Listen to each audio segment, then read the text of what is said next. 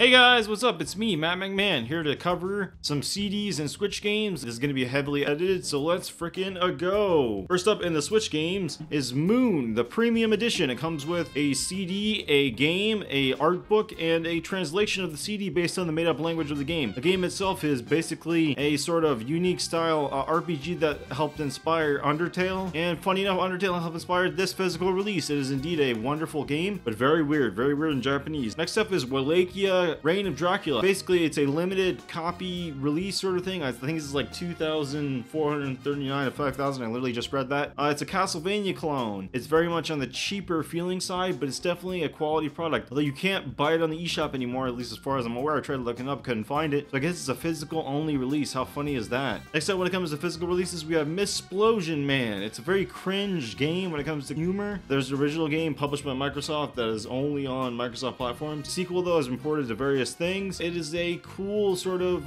running sort of platformer with a gimmick being that you can only explode 3 times and go through various levels trying to explode people because you're a Misplode Man. Very fun game. It's published by Limited Run, those greedy bastards. That's the Switch game section. Over, let's move on to the CDs real quick. First up is the homie release from Chan. It comes with an air freshener, 2 stickers. I bought this supposedly used, but turns out it's actually brand new. It was never even opened. And the music itself is what you expect from Chan, sort of airy, sort of math rocky, sick instrumentals, with occasional vocals from featured artists. Next up is the Cranberries' No Need to Argue, their titular 1994 release, which featured the hit song Zombie, which got in trouble in Ireland, believe it or not. They're an Irish band. Rest in peace, the lead singer. She died in a very tragic way, look it up. And a very pretty woman, very sad, very unfortunate she died alone. It's very soulful and emotional and very much ahead of its time, in my opinion. Next up is the Essential Eddie Arnold CD. Now, this CD came to me in a little bit of a broken state, was able to repair it relatively easy by going to Goodwill and getting some brand new CDs for like really cheap and replacing the cases with pretty much a lot of these CDs that you're actually watching. This Eddie Arnold CD has a very famous song, It's a Sin, which was featured in Fallout New Vegas, but he has other great songs on this album. It's definitely the best of in the sense that you get a very wide scope of Eddie Arnold. He's a very good country artist, in my opinion, one of the best to ever do it. More people should listen to Eddie Arnold, he's a treasure. Finally, we have a rare as hell CD, it's Gundam Rock by Andrew WK. Now, believe it or not, when I first tried to rip the CD, it actually scratched to all hell and back. I had to go to my local disc store in order to repair it. Thankfully, they were able to repair it. It's a really good Andrew WK album as well as a good Gundam album. They definitely maintain the spirit of Gundam while giving an Andrew WK flair. It's one of those releases they had to release in Japan. He didn't release anything in America for like close to 10 years because of this fucking asshole who was suing him. He sorted it out. A lot of stuff has come to America.